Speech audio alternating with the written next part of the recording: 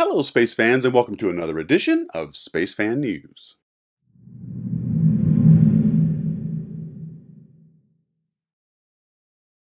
This year marks the 20th anniversary of the discovery of the first planet to be found orbiting a main sequence star, the Sun-like star known as 51 Pegasi. And this event marked a breakthrough in astronomical research.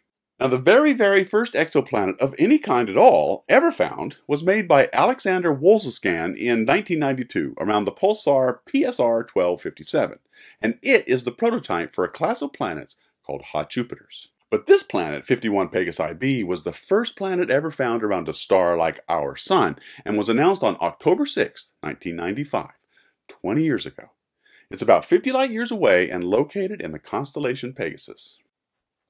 Now just think about this for a minute. Only a mere 20 or so years ago we had suspected, but we didn't know for sure, if there were any planets besides those in our solar system out there. Since that landmark discovery, more than 1,900 exoplanets in 1,200 planetary systems have been confirmed. Now, we have discussed exoplanets many times on Space Fan News. In fact, it's probably one of the most reported on topics we do here, and most of the new advances in our understanding have come from data from space telescopes like Kepler, Hubble, Spitzer, and later on from projects like TESS. The techniques employed by these space telescopes to help us understand exoplanets usually involve indirect techniques of seeing the planet, like tiny dips in brightness, or by looking at wobbling spectra, or by seeing spikes in microlensing. Now, what would be great is if we could see the planets directly, not the transit method, not the radial velocity method, not microlensing, but a novel technique I like to call the let's look right at the thing method. Well, after 20 years of exoplanet research, there are some instruments making progress to do just that. And the really remarkable thing is, they are based on the ground, giving space telescopes a real run for their money. For example, earlier this year it was announced that the HARPS planet hunting instrument at ESO's La Silla Observatory in Chile have made the first ever spectroscopic detection of some visible light that was reflected off an exoplanet.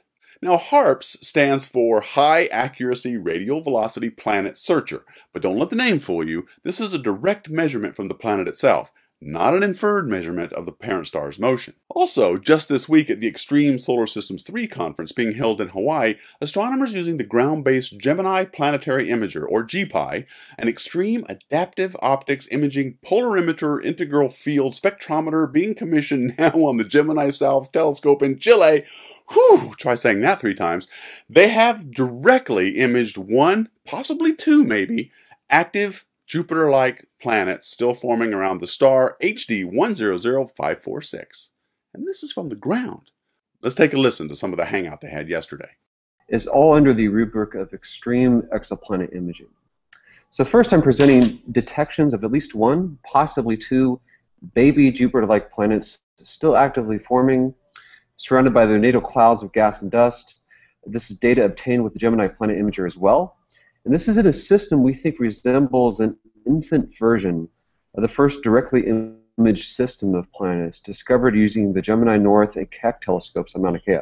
We think we may have found an evolutionary precursor to the HR8799 planetary system, a star with similar mass but far younger, that probes what these kinds of systems may have been looking like while the planets were still in assembly.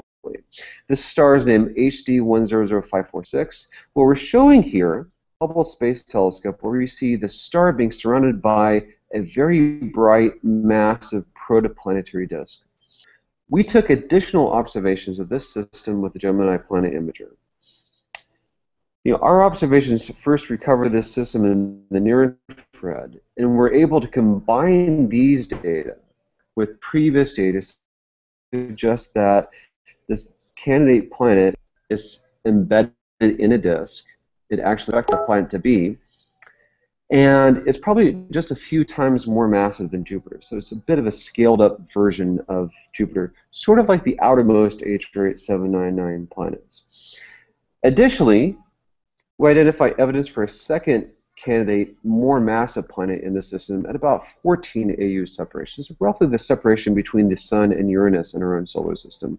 And the candidate one about 14 astronomical units. This roughly spans the range of separations around which we see planets orbiting HR8799. And we suggest this might actually give us a window into understanding how the system may have looked like when it was still in the process of forming. And we can get further clues if we analyze these data in more detail. But that's not all. Order now. No, sorry. But that's not all. Astronomers are also commissioning an instrument with the coolest sounding acronym ever, SCExAO, which stands for Subaru Telescope Extreme Adaptive Optics Project.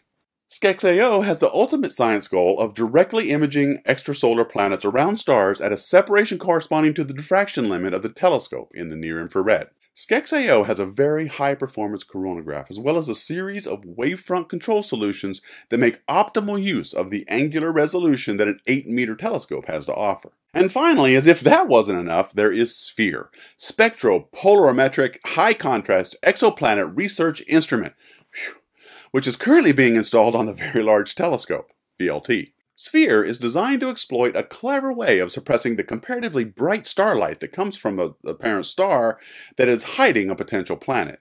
It turns out that the light emitted naturally by stars, including the sun, is unpolarized, which means that the light waves oscillate randomly all over the place. But when light is reflected by a surface, such as a planet or a dusty disk, the reflected waves are partially polarized, which means that they now oscillate in a very well-defined direction. And SPHERE is looking to pick out the polarized signal, not the other stuff. And it's also possible to isolate this using special filters. So there you go, space fans. Move over, space telescopes. Forget all those indirect imaging methods. Radio velocity? Pfft. Transit method? Forget about it. There is an army of ground-based instruments on deck prepared to look directly at the planets themselves. And that is just like downtown. Had to bring it in somewhere. And all of this after only 20 years. Happy anniversary, 51 Pegasi b. Well, that's it for this week, space fans. Thank you all for watching. And as always, keep looking up. Alexander Wolsz's scan in 19... Oh, great. Here we go. The very, very first exoplanet of any kind ever found was made by Alexander Wolszy. If there were any planets besides ours in the solar system out there. In the solar system out there. For example, earlier this year it was announced that the HARPS planet hunting machine... Machine? Why did I put that word in there? The Ultimo car. For example, earlier this year it was announced that the HARPS planet hunting instrument. For example, earlier this year it was announced that the HARPS planet hunting instrument at least I said it and astronomers using the ground-based Gemini planetary imager, Gemini. And finally, as if that wasn't enough, there is SPHERE, spectropolarimetric polarimetric. Why did I do this one?